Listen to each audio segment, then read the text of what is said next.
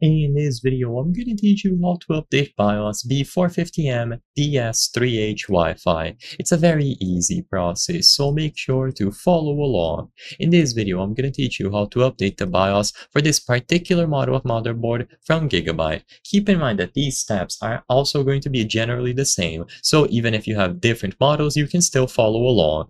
All that you need is a USB drive where you will be loading the BIOS files. It doesn't need a lot of storage, just enough to house these small files. To acquire the files, go over to the official Gigabyte website, and in here you will be able to look for your particular model. So just go to gigabyte.com and search for the B450M that you have, in this case the DS3H. You will notice that they have some different revisions. If you are unsure, look at the bottom left corner of your motherboard or check the box or manual to tell which revision you have. Then choose the corresponding one. Now go over to Support.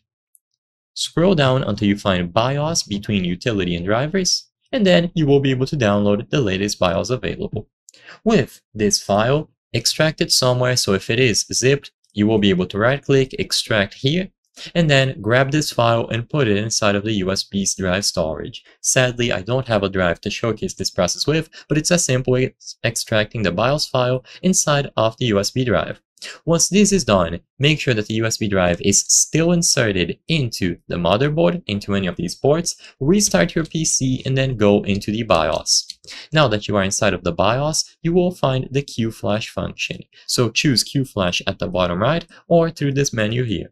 Inside of QFlash, you will be able to choose the option to update the BIOS. As long as the USB drive was properly inserted at the back of your motherboard, it will be selectable from here.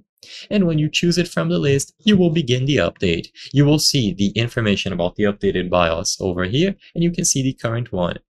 Let this process finish fully and ensure that power does not go out. If power does indeed go out, there is a chance that your motherboard could get corrupted. I hope I was able to help you on how to update BIOS B450M DS3H Wi-Fi BIOS. If this video helped you, please be sure to leave a like and subscribe for more very easy tips. Thank you for watching.